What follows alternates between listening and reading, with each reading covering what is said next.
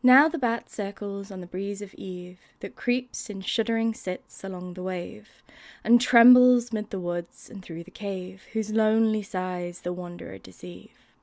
For oft, when melancholy charms his mind, he thinks the spirit of the rock he hears, nor listens, but with sweetly thrilling fears, to the low, mystic murmurs of the wind. Now the bat circles, and the twilight dew falls silent round, and o'er the mountain cliff the gleaming wave and far discovered skiff spreads the grey veil of soft harmonious hue. So falls o'er grief the dew of pity's tear, dimming her lonely visions of despair.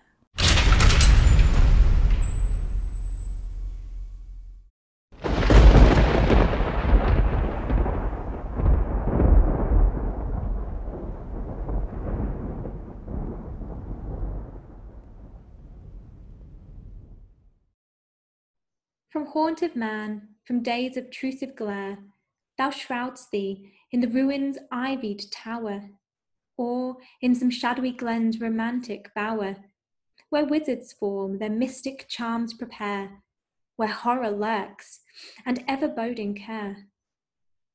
But at the sweet and silent evening hour, when closed in sleep is every languid flower, thou lov'st to sport upon the twilight air, mocking the eye that would thy course pursue. In many a wanton round, elastic, gay, thou flittest athwart the pensive wanderer's way, as his lone footsteps print the mountain dew. From Indian isles thou comest, with summer's car, twilight thy love, thy guide her beaming star.